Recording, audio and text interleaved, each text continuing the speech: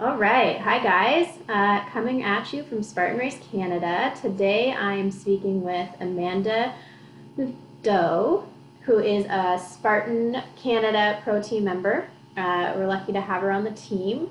Unfortunately, our 2020 race season didn't go as planned due to COVID 19, but nonetheless, a valuable member of our Spartan Pro team. Amanda had in 2019 a few highlights. Uh, Placed sixth in the Spartan World Championships. She also was the first Canadian to win the OCR World Championships 3K and 15K race distances. And just in 2019 had 10 first place finishes in the world of OCR, which is quite impressive. And then on the side, Amanda is also a wildland firefighter, which we will talk about a bit later in our one-on-one. So Amanda, thank you for taking the time to talk with me from Spartan Race Canada and the whole entire community. Welcome. Hi. Thank you. Good to be here. Yeah, nice to have you. So I guess to kickstart the conversation, I'm curious, and I'm sure a bunch of the community is curious, of how did you even find out about the world of OCR? Like, what was the, who was it that told you about it? What happened? Give us your story. Yeah, so I always did sports and athletics when I was growing up. I always kind of just did any sport that was available in school. And my dad did a lot of triathlons when I was growing up, so I would just accompany him to triathlons. I started out just, spectating, volunteering, and eventually I started competing in a few of them. Just for fun, nothing serious. I would just kind of go out and be like, oh, I'm just gonna do this race. I don't really know much about it. And then as I got older, just kind of progressively did more. So I did a half marathon, I think when I was in junior high with my mom. And then in high school, I did a marathon with my dad. And I just kind of like started doing more and more. And then I think our first obstacle course race, I had just graduated high school and my parents found this random event called Spartan Race. So this was one of the first ever Spartan races. I think it was the first event in Canada. Okay. So What year was that? it was What year was? it was a bit different from how they are today. Okay. um, so I did the event. It was in Calgary, so it was at COP for people that know Calgary, or the wind sport area. So it's like a little ski hill that we have here in Calgary, and they had obstacles where you had to blow up a balloon, and I couldn't even do that. Like that was so hard. I was like, Dad, you gotta do it for me. I can't blow this balloon. Oh my God. And we definitely had stuff like fire and like jumping over fire and stuff, which was super cool. And then I remember there was these little hills, like pretty small hills, just kind of like maybe 100 meters if that far. And I could not keep up to my mom. And I just remember she was so far ahead. I was like, Mom, you gotta wait for me. Like you're so fast. Wow, that's Yeah, crazy. it was definitely a fun experience. How old were you, do you think, when you did that? I was probably like 16, 17. I think I had just graduated high school, so somewhere around Okay. there. Yeah, Okay. it Well, was a fun race. And there, at the finish line, so they used to have these gladiators at the finish line. So I there were remember these that. guys dressed up in Spartan armor, and they had these. We call them marshmallow sticks. I don't know what the official term is, but they're like those long sticks with like the I don't know giant marshmallows at the end. And Yeah. my brother decided he would try and launch through these gladiators, and they both decided to like smash him with their sticks at the exact same time. So he's jumping through.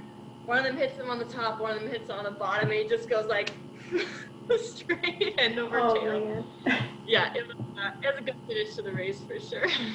Wow. Yeah, definitely like what Spartan was back then versus what it is now. I think it's sort of totally done a 180, and has become Yeah, over the years more competitive and more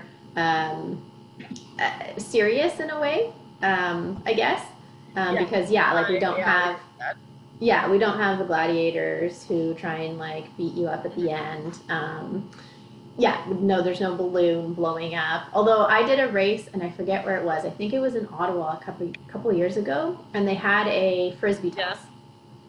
like a Oh, frisbee like was it golf, for and it was an obstacle, okay. and you finish dragging I don't know, like the plate or something in the sand, and you're running up and down the hill, and then you get to this obstacle that's a frisbee golf toss, and I was like, my mind was so confused. I'm like, what? Like, I just did like some excruciating obstacles and lifting of heavy things, and now I'm gonna try and toss Yeah. this frisbee. Like, it didn't make any sense, but anyway, yeah, I think they've definitely standardized things more over the years. So, but that's really funny. So you've obviously come like a very long way from that first race um, to where you Yeah. are now. What was your like? What did you feel in that first race? Like, did you still back then was it the wall that you had to jump over to get into the starting crowd? I don't think so. I remember the fire jumping right at the start of the race, though. Oh, So okay. that was the very first thing. It was So like what were you not even feeling? 50 feet into the race. Honestly, I don't really remember. I just thought it was like really crazy and cool, and I was like, oh, like we're gonna jump over fire. This is pretty wild. And then just like crawling up the hill, doing all these random things. It was just kind of like, oh, this is this is a cool thing to do. Right? Yeah, like this is a really Yeah. different race. Yeah. So that's super fun. I don't think I had another obstacle course race for probably like 3 or 4 years after that. I didn't even really know what it was, didn't know it was a race. I just kind of, yeah, I'd never heard about it again until one day I think I saw a poster of it in my school or something or online. Like, oh, Spartan race, I should go do one of these. Okay, So so it was a while until I did know. what was that experience like? I guess like how did your story go from doing that first race with your parents and your brother to then now being a pro team member of Spartan Race Canada and having raced competitively for the last few years? Hmm. Yeah, it was a pretty natural progression. So I went to university, just kind of did stuff at school, kept casually competing in triathlons and playing volleyball and stuff like that. And then I want to say it was my fourth year of university. I'm not quite sure on dates, but somewhere around there, I saw the poster for this race in Sun Peaks, BC, which is probably 4 hours away from where I was going to school. So I texted my dad and I was like, "Hey, do you want to do this Spartan race thing?" And of course, he's always up for it. So we went out there. I didn't really know any more about what it was about, but it was definitely different from that first race I did. It was a lot more similar to how it is now. So it had the obstacles, so it had rigs, monkey bars. I remember it had those dip bars or the parallel bars that you had to kind of like shimmy your way across, which is Mm-hmm. a surprisingly hard obstacle. Mm-hmm. Um, but the main thing about that race was that it was freezing cold. It was like 0 degrees. It was snowing. I'm pretty sure at the top there was definitely snow on the course. And my hands being so cold, I couldn't hold on to any of the obstacles. I definitely couldn't do most of the obstacles. Yeah. But it was kind of like climbing up and down a mountain. And then sometimes you'd come upon some odd object you'd have to carry, like a heavy bucket or miscellaneous things. Yeah, it was just kind of a crazy experience. And even that year, it didn't really register to me like what it was or that it could lead to anything in the future. It was just kind of a fun thing to do with my dad. And then I'm trying to think how the timeline went. It may have been a couple years later. We went back to that event and we kind of wanted redemption on the course because we remembered how hard it was and we wanted to see it better. We were a little bit more experienced. I don't know if we had many more races, but we kind of knew what it was and the obstacles and the temperature and stuff, so we were more prepared. So we went back uh, and decided to run separately. So before we would always run together and kind of keep each other company and like pace off each other. And this was the first race where I actually just like went by myself and was like, oh, well, let's see how fast I can go. Like, I don't really know. I've never done it on my own. So I just went for it. And so that was the year I got, I think, second in the race overall. So that was kind of the first time I'd actually podiumed in a race. I was like, Nice. oh, I'm not bad at this. And it was the people that were there, they'll remember we had to go like up and down the mountain. That was basically the course. We would just go straight down, straight up, and then we went straight back up. And we had to like crawl up this mountain for an hour. Like I was literally hands and knees crawling up this mountain. I was like, oh wow, like this is so crazy. But I just kind of thought it was normal. I didn't know that's not what Spartan racing is normally like. Normally you run and you're not supposed to be on your hands and knees. I was like, oh, I'm like making good ground. I'm passing people. People are like sitting down. I'm still going, so that's a good sign. So yeah, when I finished that race, I was just kind of like, oh, this is pretty steep. Like, I guess I'm not terrible at it. It didn't really bother me that much to be crawling in my hands and knees for an hour. So yeah, a bit of an aptitude for this crazy kind of thing. Yeah, and then from there, I kept racing more and more and more, doing, I don't know, bigger races, I guess. And I just kept doing better and training more specifically for it. And then eventually kind of like committed fully to it, to seeing how good I could actually be when I focused on it and committed to it. That's how we got to where we are today. Yeah, that's amazing. That's so cool. I like those first like beginning races where you're like, "Oh, I'm just gonna do it and no big deal." Then you thought that that was pretty normal, crawling on your hands and hands and knees for an hour. And it's really cool that you did it with your dad. I think that's amazing. And I think that's like a true testament to Spartan Race is that you see so many people out there of all different ages, family, friends, like people out there on their own, but they have just the support of the entire community that is Spartan Race, right? And it's just super cool. And even, like the kids race and everything like that, to see kids out there and their parents supporting them, or their parents racing and the kids racing, like super cool. So you, so let's sort of like switch gears a little bit. You just completed OCR Stars, right? Yes. So tell us about what OCR Stars is. Like, what is it? What did it entail? How did it go? Yes, I can definitely do that. Just give me 1 second.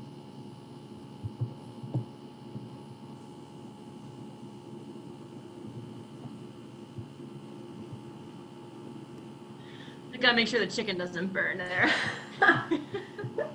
We'll edit that out. Okay, so OCR Stars.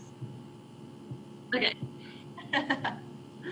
Yeah, so it's this new event. I don't know if you've heard much about it, but I haven't Hunter really McIntyre, until you told me. used to be a Spartan pro. Okay. I guess I know about it because I've been like reading all about it and listening, so I just assume everybody knows about it, but I guess it's not really that well known yet.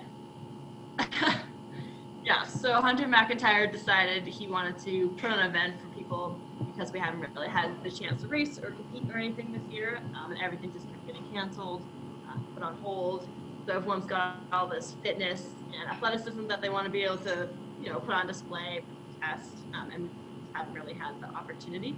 And there's nothing that's been very OCR specific. So there's been, virtual CrossFit competitions. There's been running races. There's been a few virtual Spartan races, but those are very much like you go out on the trail by yourself, you do all these obstacles, and then you submit it afterwards. A little bit different style.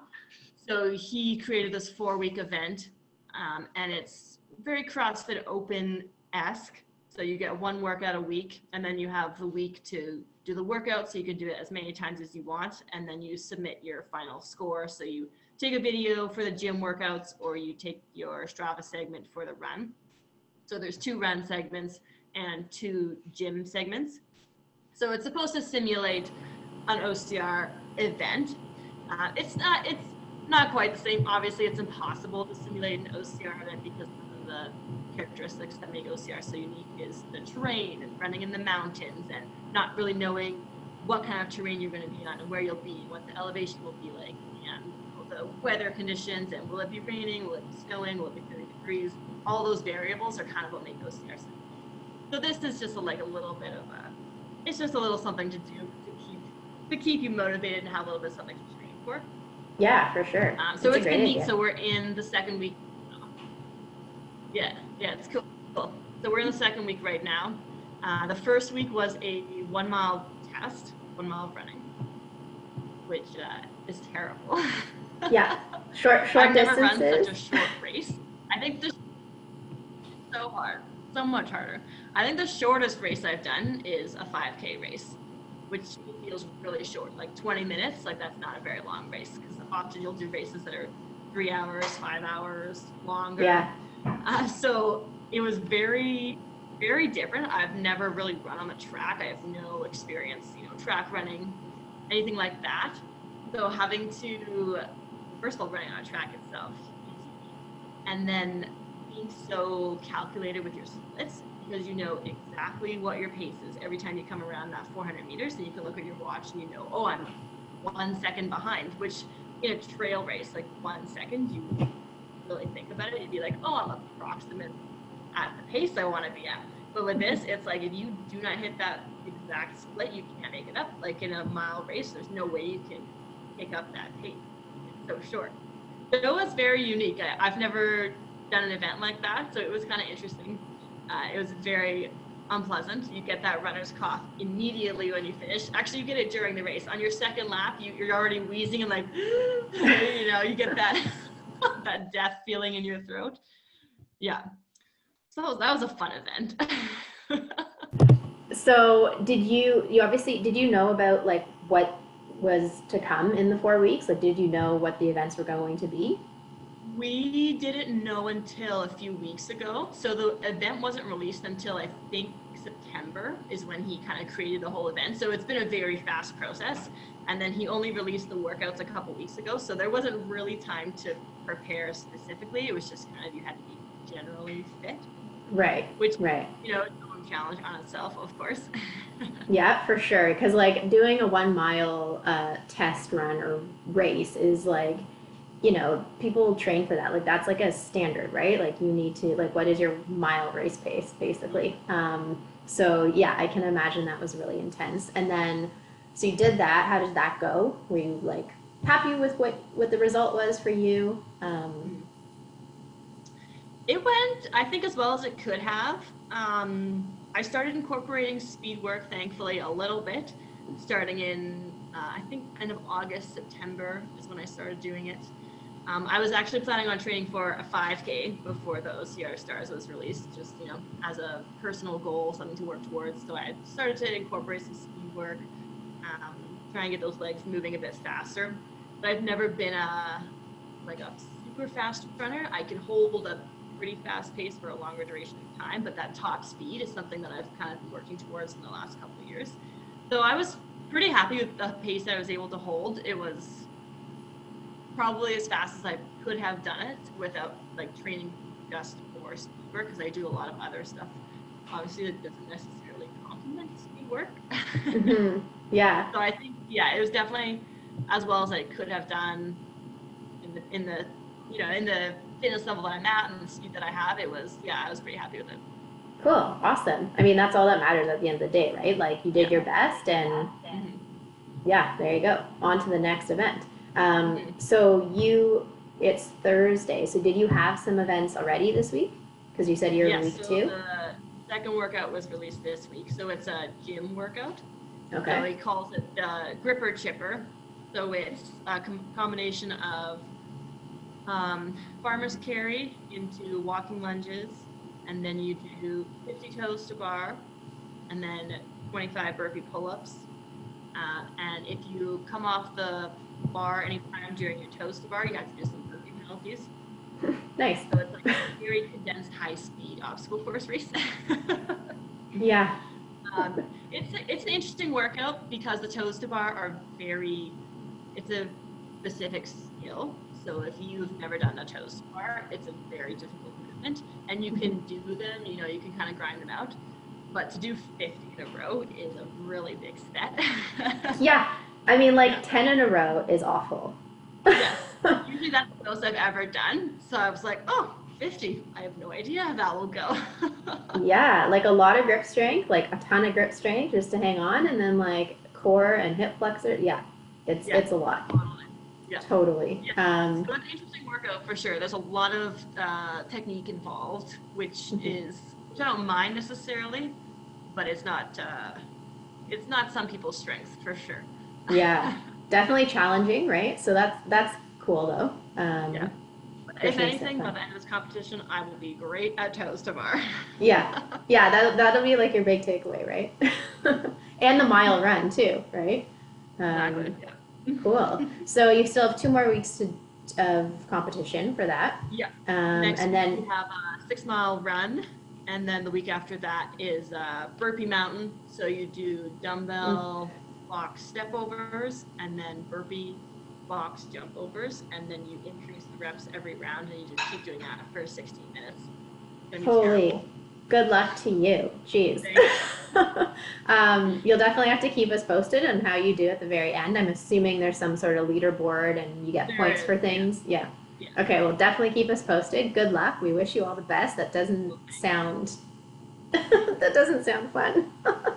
Yeah, it's But challenging. it's fun that you're like there's something that people can do, which is what you're saying. Hmm. Like there's some platform that you can like showcase your athleticism and get out there and do something with the lack of our regular race season. So Yeah, totally. Yeah, I haven't yeah, actually done any virtual events this year. A lot of reasons. It was kind of difficult logistically where I was working and living. Um, and then I just kind of wasn't really, it didn't seem fun to do a virtual event because yeah, what the fun part of, like the best part about racing is being with people, being at the festivals, being around all the atmosphere and stuff. So doing one on my own just kind of seemed like, didn't really seem that fun. yeah. But it's been good because we have a little group here in Calgary that we're kind of have a little in-house competition with. So we're able to support each other and Oh, that's venture each fun. other on, which it is nice. It makes it better. Yeah, that's totally fun. That's awesome. Mhm. Um, Yeah. cool. Well, that's super fun to know, and hopefully that may be like a thing year after year that he does. So we'll see. Um, Yeah. so I'm gonna switch gears a little bit because we also want to sort of talk to like newbies to Spartan Race a little bit. So Mhm. Spartan Race obviously offers different race distances, the sprint, which is 5K, the super, which is 10K, the beast, 21K, and then we have the ultra, which is 50, and now trail races. So, Mhm. people can pick whatever distance they feel comfortable doing. What is your favorite distance and why? Oh, this is such a hard question. I like them for different reasons. I think my favorite distance is probably the super. Okay. So like 10 to 12K distance because you can still go pretty much all out for that distance. It's like max effort. You're redlining basically the whole time, but you have to hang on a lot longer. And the obstacles are usually harder in the longer events, which I like. But I find that the sprint, now that they've standardized the events, they have the more accessible obstacles, shorter events. But I like to have that extra little challenge of the harder obstacles. So I do like the super distance. It's very hard, and you're always exhausted at the end. But I like that feeling. Yeah. So I feel like the super is kind of like it seems to be a common favorite for a lot of pro team members because the sprint Yeah. is so short and you're basically giving it your all and you feel like dying probably at the end. Same with the super though, like you said, like you can redline pretty much the whole race. And what's your favorite obstacle in the super? Like what do you look forward to when you're running that distance? Hmm. Hmm.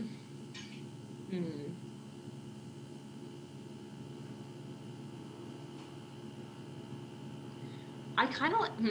That's tricky. Tricky. I almost feel like I've forgotten what the obstacles are. I've raced in so long. Oh, that's so Um, sad. but one obstacle that we don't always have that I really like is the ape hanger. And Yeah. we had that obviously at Worlds, and then we also had it when we were in Palmerton or New Jersey. I can't remember which venue we were at, but they have a built-in ape hanger on that ski hill for some reason, so we got to use that, and that's a Oh cool well. obstacle. I really like that one. But I Yeah. also like walls just because they seem simple and mostly like all the pros can obviously go over the walls, but you can make up time on the walls for sure because your efficiency, your technique, how you attack the wall can make a big difference. Like some people will kind of walk into the wall, they'll pause before they jump, they'll pull themselves up, whereas I just like I run at it, jump off, and then like throw myself over. And it's so satisfying when you come off the wall because you just kind of like get the like whew, like your heart kind of goes up a little bit, and then you just kind of take off. So that's Yeah. fun too. Yeah, totally. And I'm glad you touched on that. Like, technique's a big thing for obstacles. Mm. And so, sort of like, leads me into my next question for you, talking about sort of somebody new to the sport and new to racing. If you had to give a completely new racer who has never attended a Spartan event and is doing their first race, like, first of all, what would be, I guess, some words of like encouragement, and then how would you either describe the race to them so that they could be prepared for it, and what would they sort of need to know on a high level? Hmm. Hmm.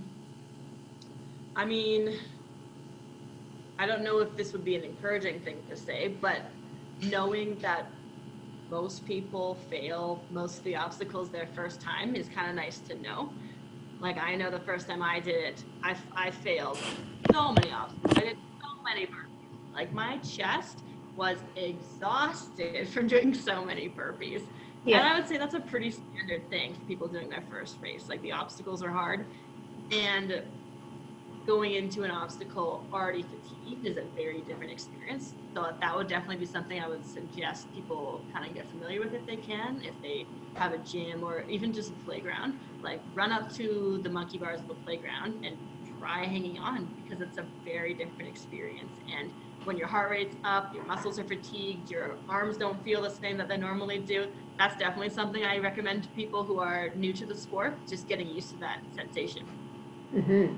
Yeah, totally. It's a totally different ball. Like, you can practice all your things at home, but once you incorporate that cardio piece into the strength piece and combine them, totally different game.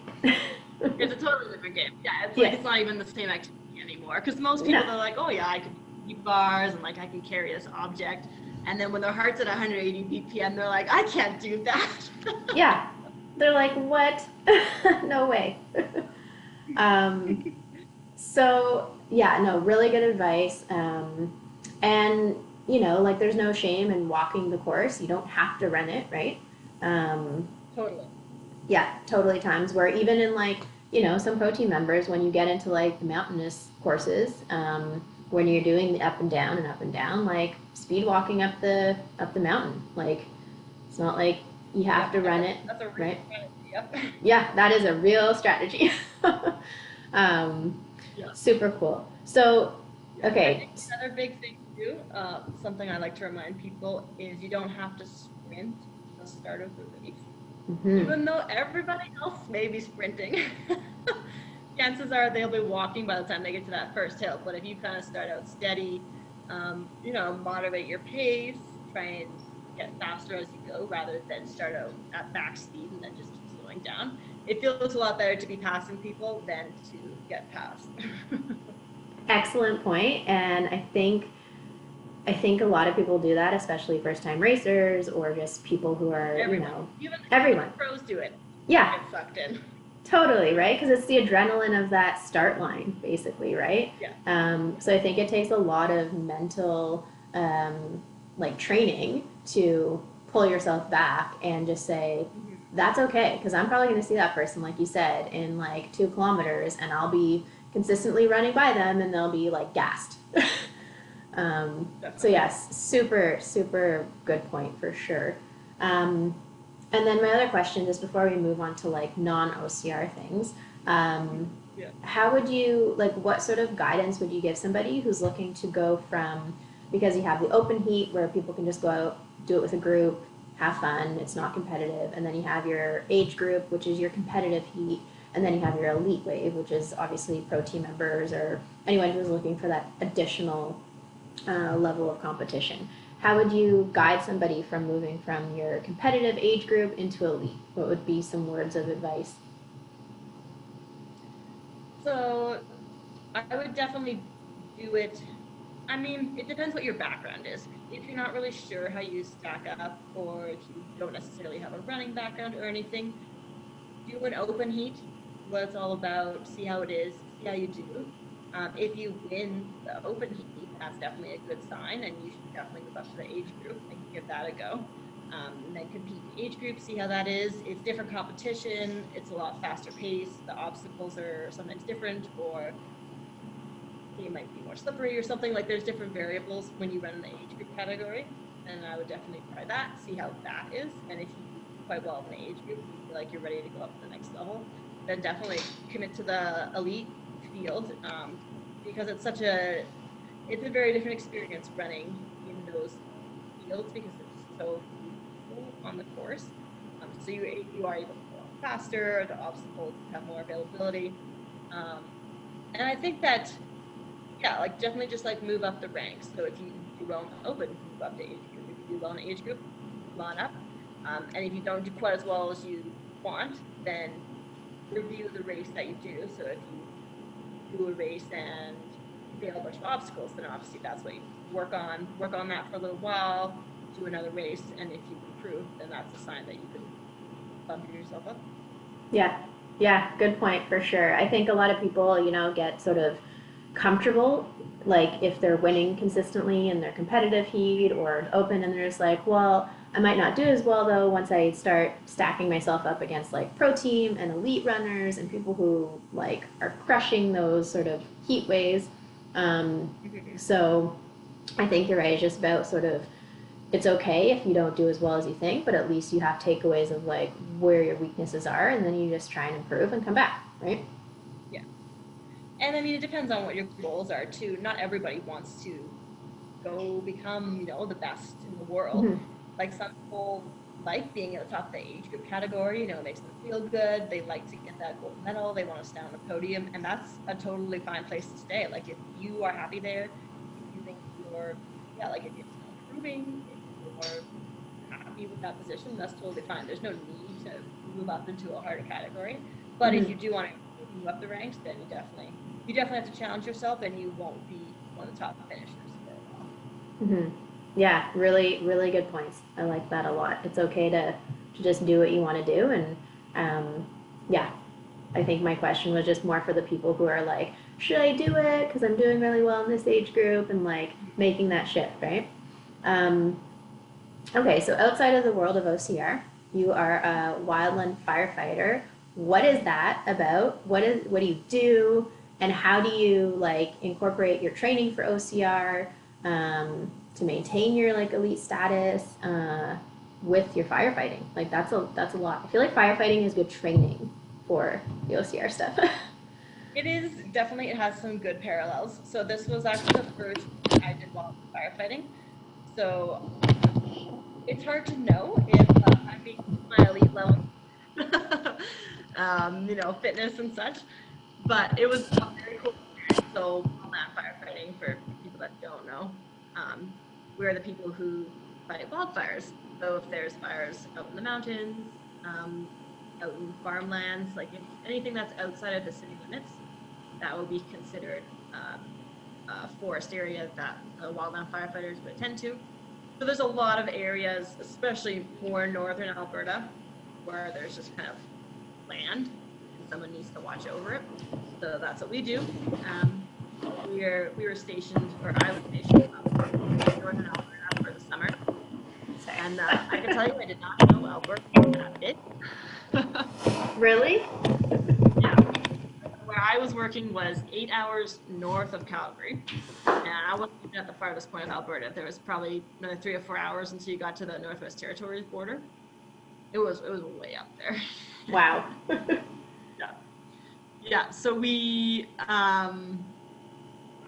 basically we prevent wildfires. If there's, like lightning strikes, if there's hazards, if there are places that could potentially burn close to a community, then we kind of do hazard reduction. If there's a fire, then we attend to that. Yeah, there's like a big range of things that we do. Unfortunately, this was record year for no wildfires in Alberta. Wow. Well, that's good. I guess. Good, definitely. But I wasn't super busy at work, necessarily Right. fires. We did other stuff, but we didn't have too many fires. We had a couple lightning strikes, and then at the very end of the year, we actually had a fire down in the Calgary area, so back to where I live. Oh wow. Yeah. Well, I mean, lucky that yeah, you didn't have a lot of wildfires considering what's happening in the U.S. and California and Mm-hmm. geez, that is just awful. Yeah. So how do Very, you very. like in a typical race season when you are obviously attending all the races and traveling for competition? How do you balance or juggle the two things? So the kind of nice thing about this year was that there were no races, so I didn't have to travel. So balancing the travel with working would obviously be the hardest thing. It Mm-hmm. wouldn't really work with wildland firefighting because if there's a fire, you need to be there, so you're kind of always on call. But previously, like last year, that was just what I did full time, so it was relatively easy to balance. That was kind of like I traveled a lot every other weekend or a few times a month. I would travel to the races, but being able to balance the training with the work is definitely different. So this year, the schedule of wildfire is very interesting. So we would work 15 days at a time, and then we would get 6 days off. And that was just kind of the cycle we had for the majority of the season. But our schedule is very inconsistent. So we would find out the night before what time we were working, what time we started, and what time we ended. So Sundays we would start at 10 a.m. And we would go till 8 p.m. Some days we'd start at 8 a.m., go to 4 p.m. So the schedules were all over the place. So I found the hardest thing was the consistency and actually maintaining any kind of schedule. Mm-hmm. So I found that instead of having a set schedule of like, this is what time I'm going to work out or this is the time I'm going to go to the gym, it was more like before work is when I'll do X, and then after work is when I'll do different activity. And being not super rigid with it, but just kind of having a general plan, but definitely just maintaining the consistency of like, okay, before work, I'm going to do something. So some days I would literally just go into the gym and like sit on a yoga mat next to my roller, and maybe I would roll a little bit, but not really do anything. But just keeping the consistency really helped, because I found if I went a few days without being in that pattern, then it was really hard to get back into it, and then it just feels like a really big chore to get back into it. Just Mm-hmm. having like a little bit of a schedule really helped.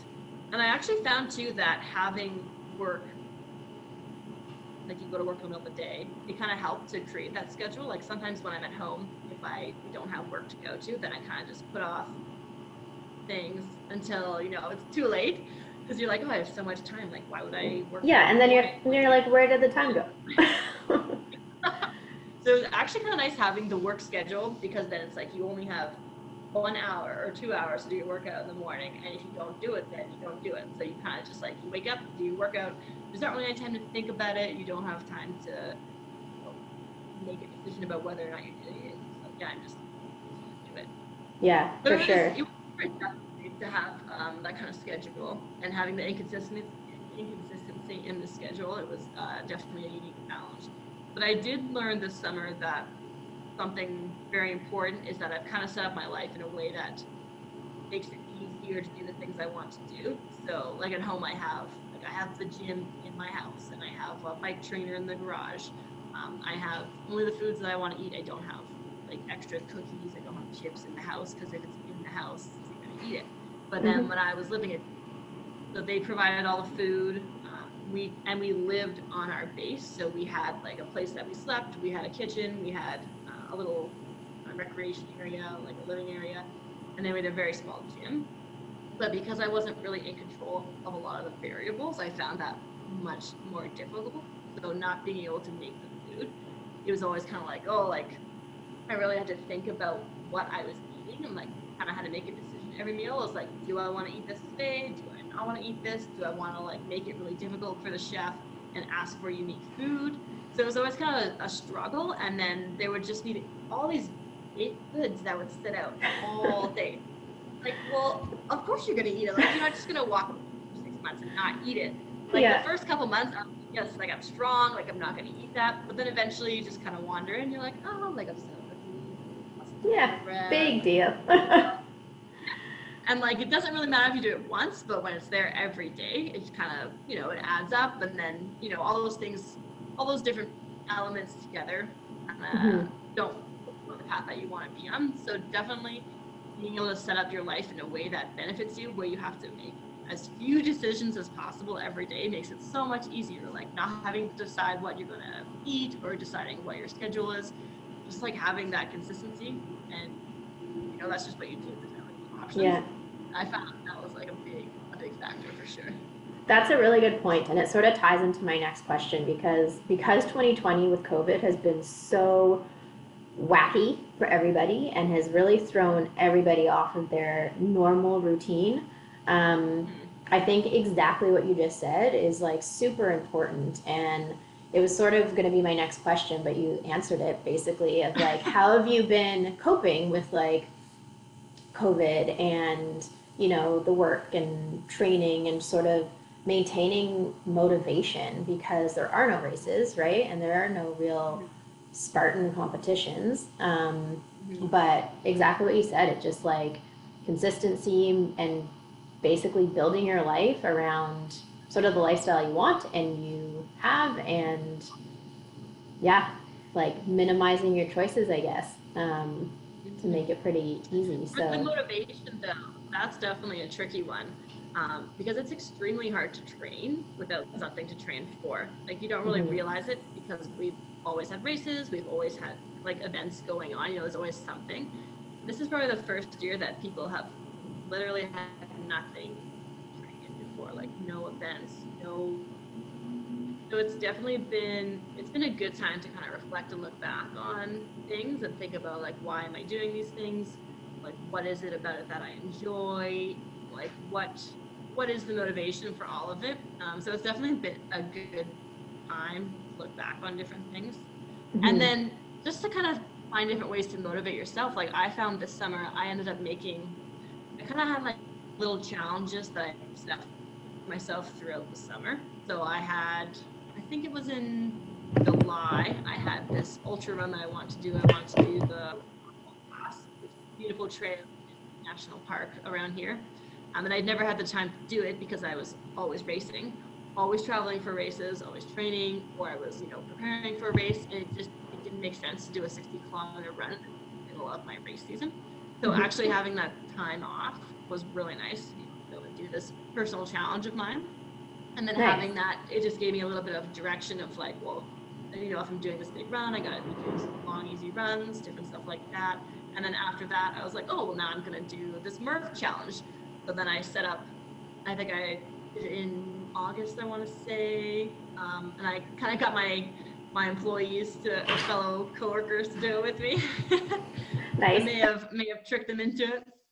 But then I had that little goal for myself of doing the Murph, so that I was Murph, and just having like that little thing there, and then it gives you something to focus on in your workouts because it's like when you go to the gym, there are so many options of what you can do.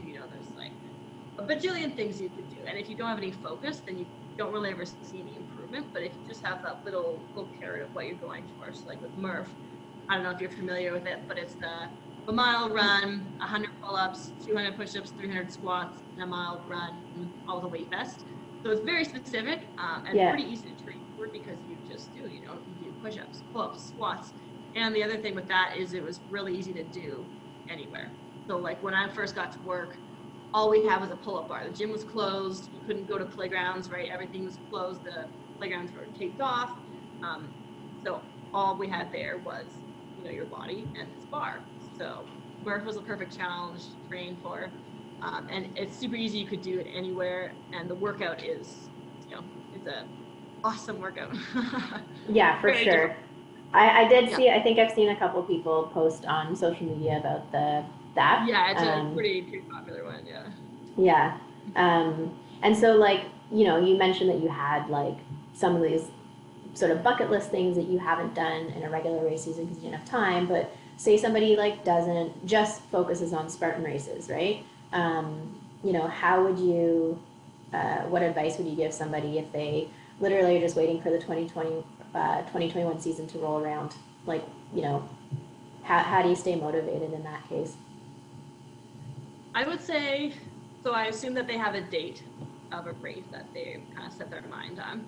So then that does give them something to train for, which is awesome. And then you have, that end goal, you have what you're training for, you probably have, distance, the type of terrain, all those kind of details that will help your training.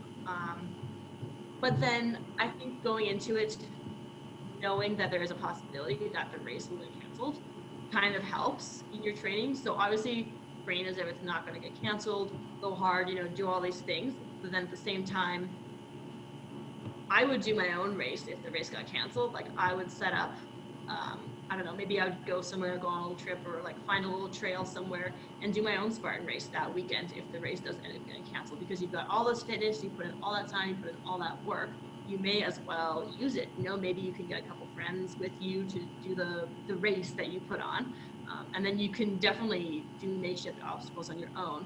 You know, like usually when we're training, we're able to make our own obstacles. So you can go to the playground, do your monkey bars. You can get a bucket from Home Depot and fill it with rocks, like super easy things. That's one of the cool things about Spartan is that it's kind of rugged, right? So it's pretty easy to do on your own. So I think being able to do that as a way to celebrate your fitness, if you can't go to a race, is still a really cool thing to do. And like obviously you don't get the whole festival experience and seeing all the people, but like just being able to do it for yourself is still a really awesome thing to do, and it's still a good way to kind of like celebrate, like, wow, like I built up all this fitness and I worked on all these different things, and now here's the big hooray. And then you kind of have an endpoint to that, because if you don't do the race, it's kind of like you're always just like, well, I'm just gonna keep building, I'm just gonna keep going. And it's nice to have those breaks where you can just kind of like celebrate, and then you have you have a little bit of time off, and you get to go have your ice cream or whatever it is that you do after a race and have a celebration. And yeah, I think just like making sure that you do something as a big finish if the race doesn't actually happen. Yeah. I think that's a great point too. It's like, people would train and then yeah, maybe a month out the race gets canceled and they're like, oh my God, and sort of now what? I guess I'll just keep training hard for the next one or something. Yeah. But you're right. It's totally just go out there and still do something to celebrate all the work you put in, and then also it's a good benchmark too to see where you're at. Have you trained enough? Are there still weaknesses that you can improve upon? So, yeah, super super valid point. Um, okay, my last question: what's in the pipeline for 2021? Like, what are your thoughts on race season? Hopefully we have one, but yeah, what's on your plate for 2021? Yeah. I haven't really thought about it too much, probably because I don't want to get my hopes up. So obviously, I'm hoping that there is a race season. If so, here, best case scenario, if there is a race season, and we have the national series and the mountain series and world championships, all that stuff, then my goal next year would be hopefully to do the series, do the world championships, and do all those awesome things. But that could be very difficult. There could be travel restrictions if we still have to.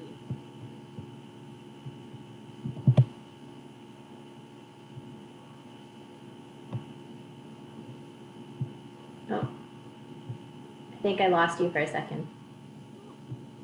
Lost each. You lost me too? Yeah, we blanked for a second. Are we back now? I think Uh-oh. so. I'm getting the internet. Oh, it says Amanda's network bandwidth is low. My network band is low. Uh-oh. I can see you. Not very good. I can see you and hear you. Can you hear me? Yeah. Okay, should I just keep going? Yeah, just keep going. Honestly, we'll just edit. We'll cut go things. until it's out. Yeah. Okay. Sounds good. But yeah, so if everything's a go, that would be great. We're gonna see you obviously in the national series and at all the races. Yeah. And say if it's not a go, like, do you have any more bucket list items that you sort of want to tackle?